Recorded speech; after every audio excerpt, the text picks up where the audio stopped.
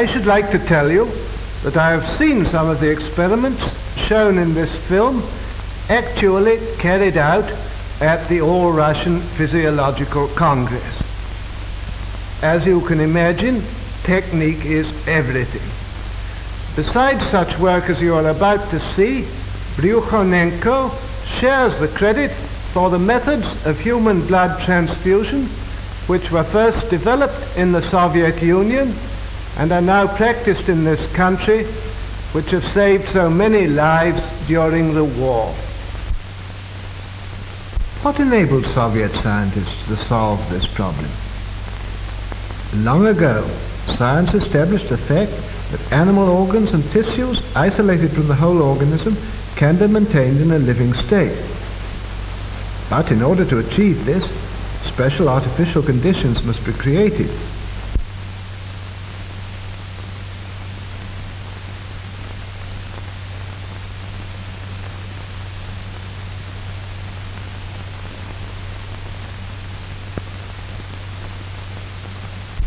Isolated organs can be brought to life even though they've been removed from the animal's corpse some time after death.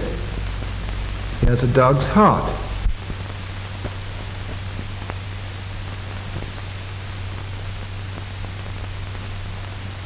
It can function as well in artificial conditions as in a living organism, and for this purpose, blood is introduced into the cardiac vessels.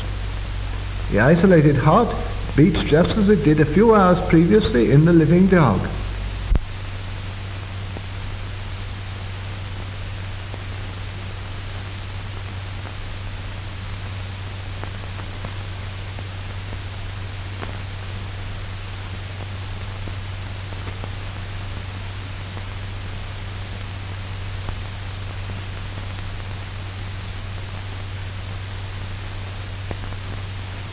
The following experiment is conducted on lungs taken from an animal.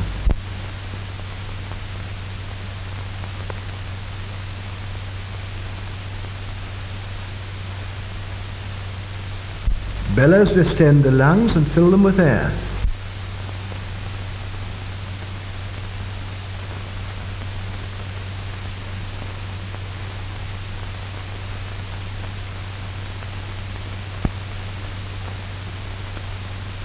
The venous blood is forced into the lungs by the action of the pump. The dark venous blood passes through this tube.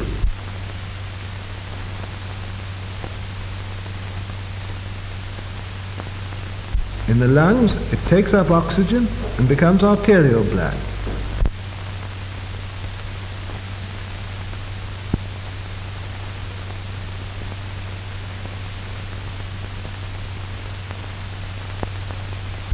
The isolated lungs breathe, producing the same chemical changes as in the living animal.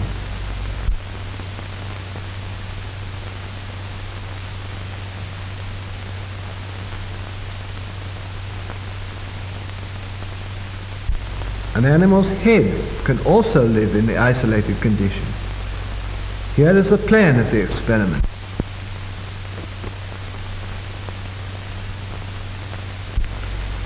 The arterial pump takes arterial blood from the reservoir to the head, while the venous pump drains off the venous blood. The blood is arterialized in the reservoir, where there is a steady flow of oxygen.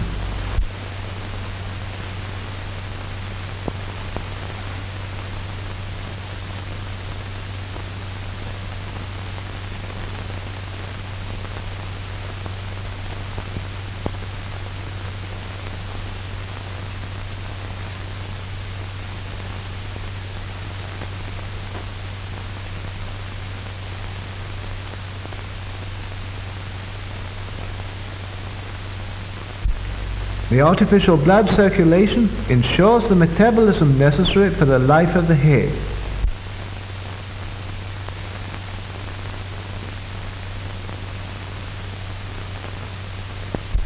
The isolated head lives on for hours and reacts to external stimuli.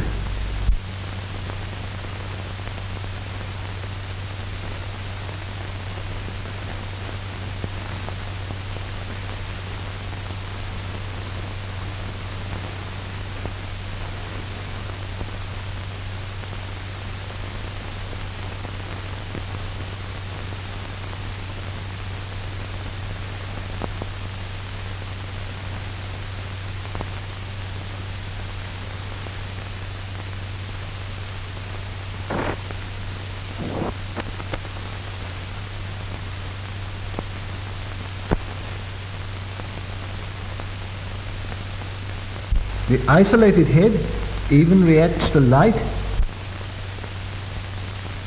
and to sound.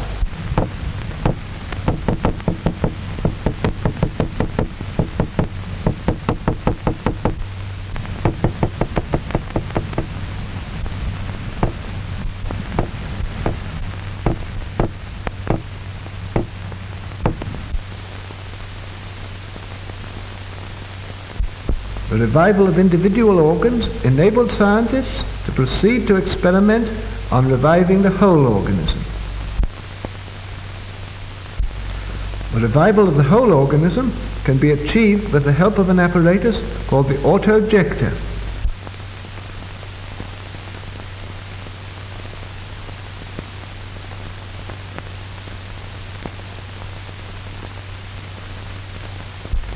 The autojector carries out the functions of the heart and lungs.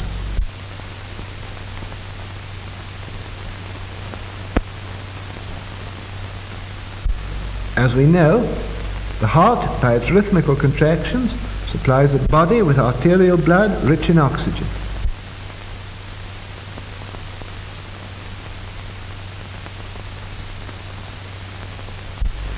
After losing its oxygen, the blood returns to the heart through the veins.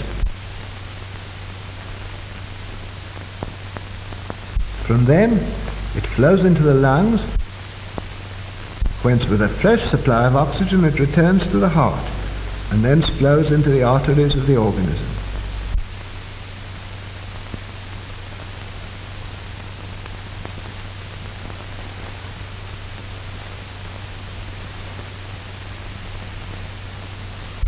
The autojector works on the same principle. The apparatus includes a system of pumps for supplying blood and drawing it off.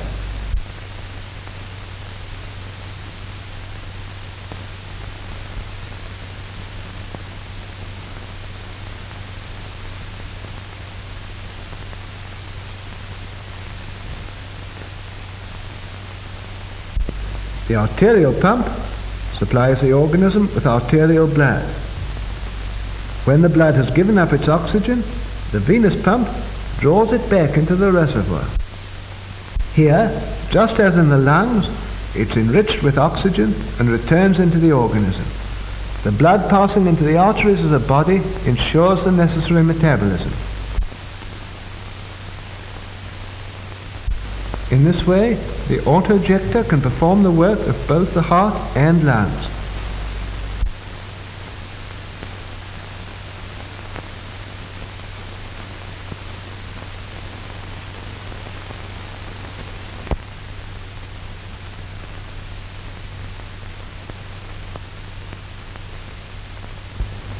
We begin the experiment of revival.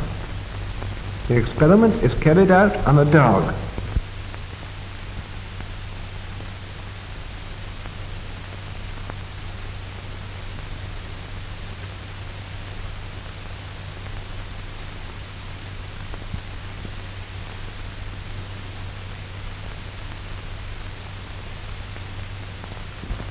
A substance which prevents clotting is introduced into the animal's blood. The dog is under an anesthetic. It doesn't feel pain. No interruption of the animal's normal functions has yet occurred.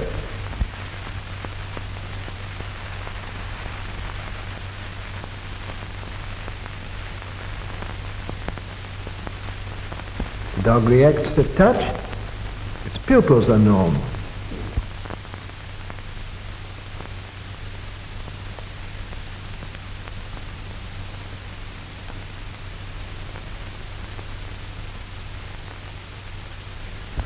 A special apparatus, the chymograph, registers the breathing and the function of the dog's heart. The pulse and breathing are normal.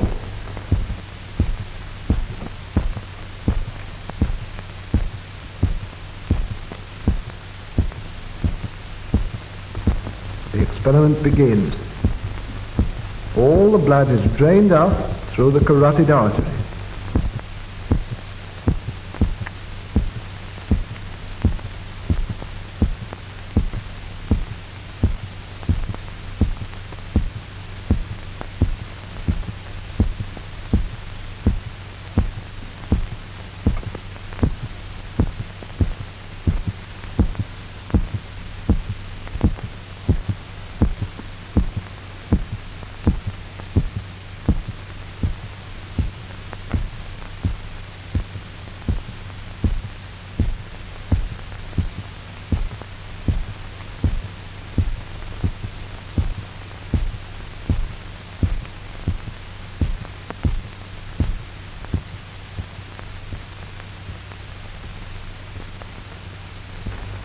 The heart has stopped.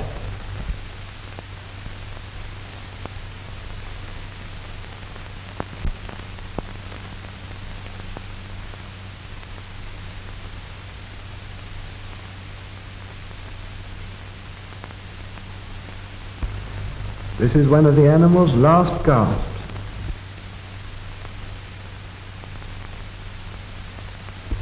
This is the final breath.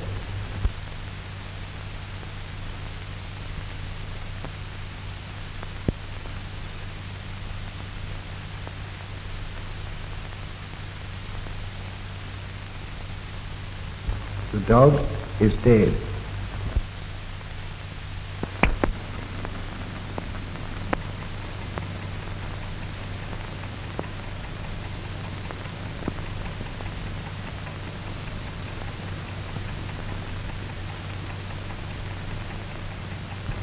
Without operative interference, death would be final, as the disintegration of the body cells would gradually set in.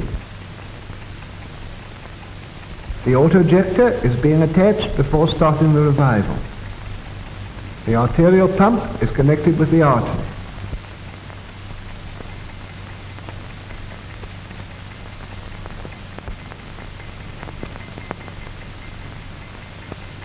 The venous pump is connected with the vein.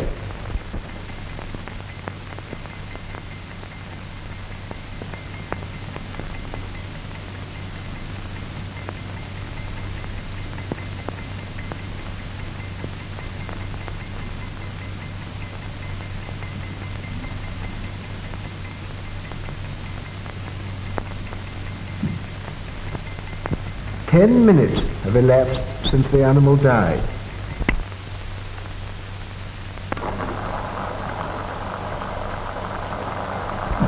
The blood removed from the animal is pumped back into its vessels by the autojector.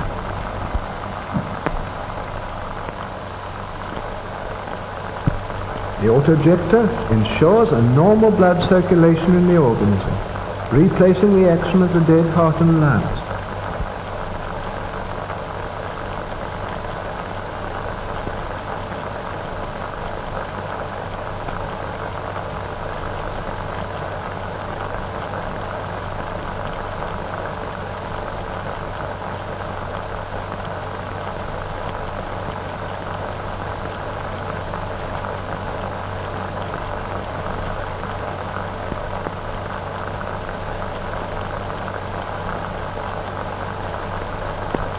The artificial blood circulation gradually induces the heart to start beating again.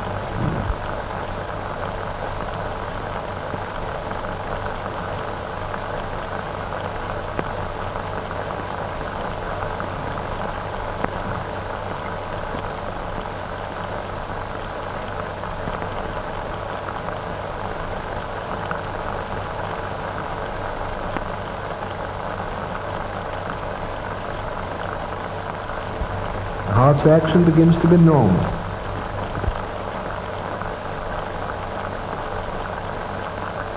The first sign.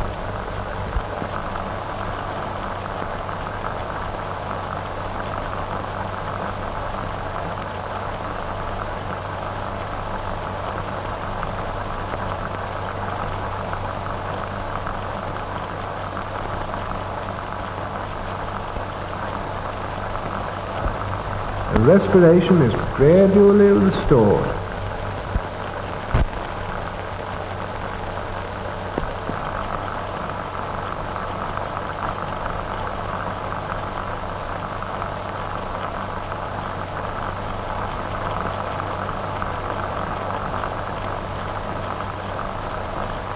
The dog breathes more normally and evenly.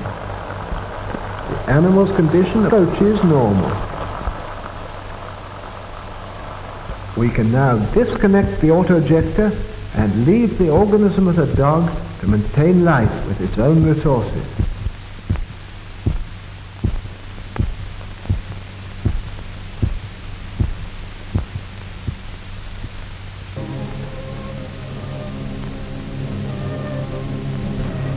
The dog soon shakes off the effects of the anesthetic.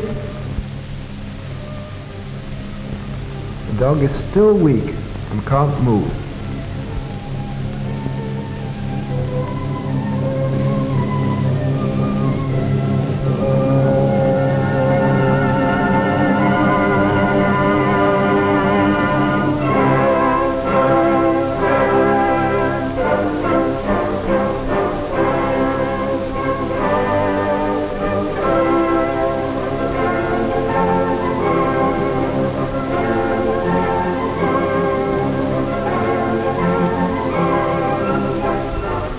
After 10 to 12 days, the dog returns to its normal state.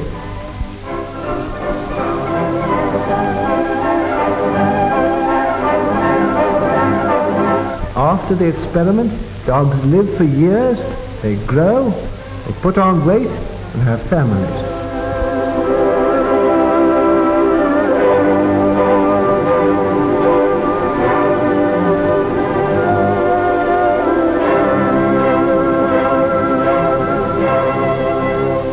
For a number of years now, 3 dogs have been under observation in the Voronezh Medical Institute after being revived by artificial blood circulation.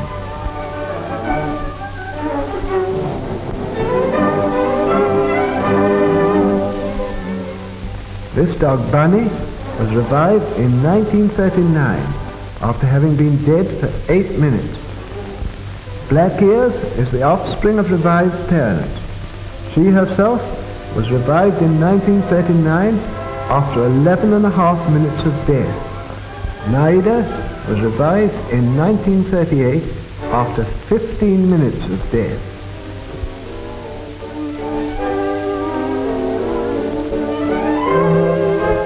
These experiments on the revival of dogs have shown that the process has no harmful effect on the animal organism. The question of the revival of animals is one of the most interesting problems in physiology today. Experiments on revival have added to the valuable store of our knowledge of experimental medicine.